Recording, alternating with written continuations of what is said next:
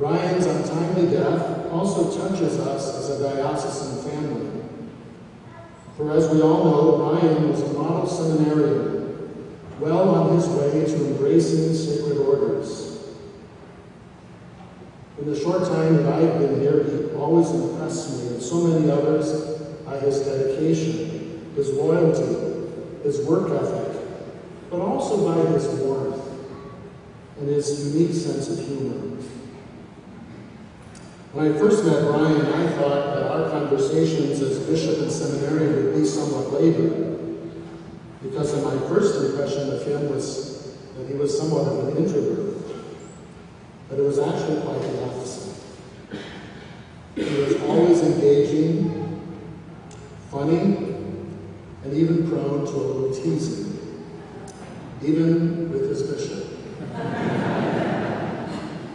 Such was the case in our last, meaningful conversation that he and I had, which took place right here in this cathedral on the day of ordination when we ordained Gabriel Greer to the priesthood. Brian served that Mass, and when I arrived back in the sacristy, I had all my things with me, and as I typically do, I hand my homily, which was about 5 or 6 pages, to Father Dooling, the Master of Ceremonies, and he always knows to make sure that it gets in a place where it's truly secure, otherwise he's going to be preaching the homily.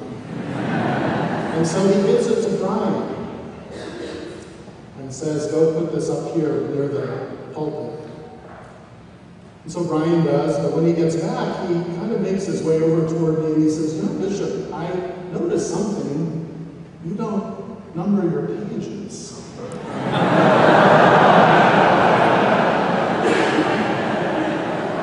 And I said, yeah, it's not a big deal. And he says, well, that could be a disaster in the wrong hands.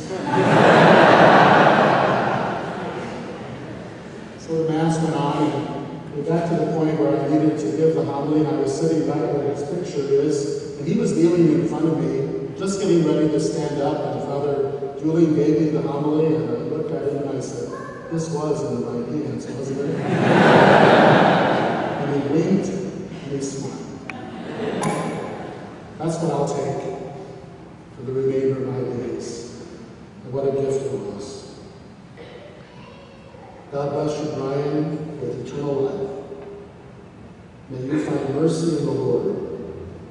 May you be given the beatific vision of heaven, where every day is like 1,000 years, and 1,000 years like a single day.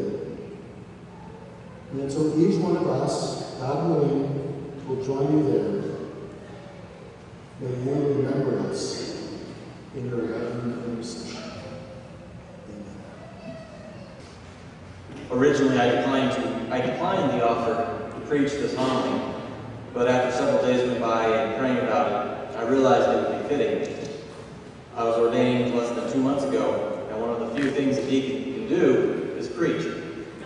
Brian probably would tell me, well, you better do your job. I can imagine Brian making 2 requests for his funeral. No eulogy, and not to use the color white. I suppose I'll grant him one of those requests.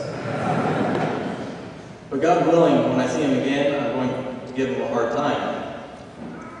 Because I'll probably die an old man, and there will only be a few people to pray for me. Brian, on the other hand, has had thousands and thousands of prayers offered up, countless masses, and numerous saints invoked. If he isn't on the fast track to heaven, I don't know what he's doing. These prayers and support have been a true testament to everyone's faith. Faith is the bedrock of our lives, the virtue by which we submit our intellect and will to God, the virtue by which we assent our whole being to God.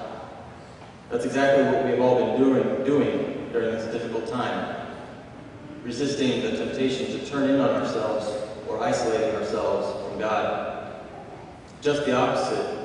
All of us have been turning with our whole being to God, turning ourselves over to Him, not seeking answers because 1, they wouldn't make sense this side of heaven, and 2, they wouldn't remove the sadness we feel. But we turn to God because he has revealed to us that he loves us more than we can comprehend. And though he may seem distant at times, we have steadfast faith that the Lord is walking side by side, always there to lean on. Faith is the assurance of things hoped for, the conviction of things not seen. We wouldn't be praying, rather we wouldn't even be able to pray, if we didn't have the utmost confidence in life beyond the grave. We don't hope or wish for eternal life. We know it exists.